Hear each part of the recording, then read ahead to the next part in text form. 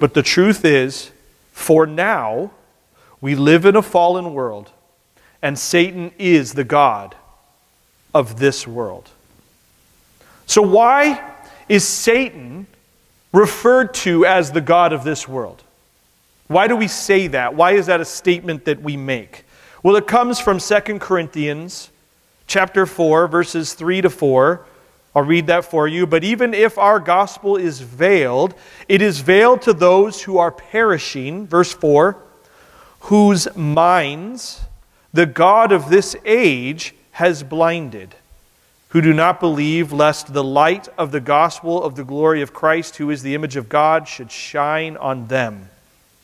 The phrase God of this world or God of this age indicates that Satan is the major influencer over the ideals, opinions, goals, hopes, views of the vast majority of people today and throughout all of the history since the fall in the garden.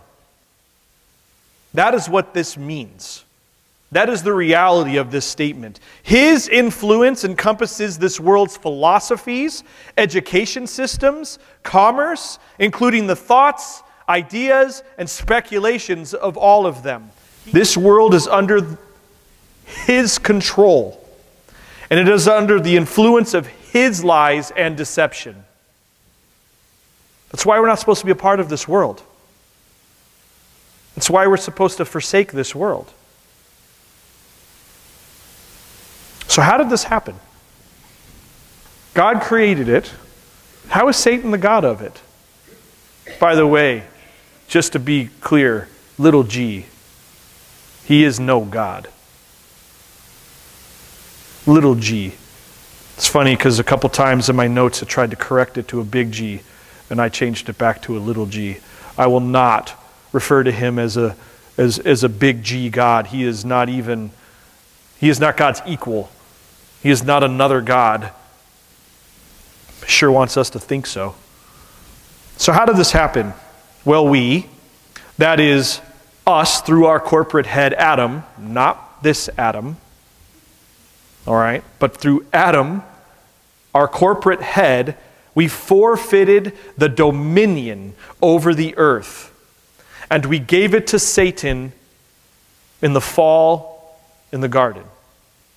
When we subjected ourselves to him and obeyed his directions, dominion of this entire world was given into the hands of man. Have dominion over the world, God said. It is yours. You take care of it. You rule over it. You protect it. It is yours. And we forfeited that to Satan. And he has had control of it ever since the fall. So it's been a long time. He's had 6,000 years of running rampant. It's been him.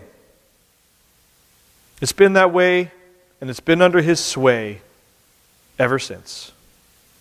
But remember, even as the God of this world, little g, Satan can only operate in the power that the Lord allows him to.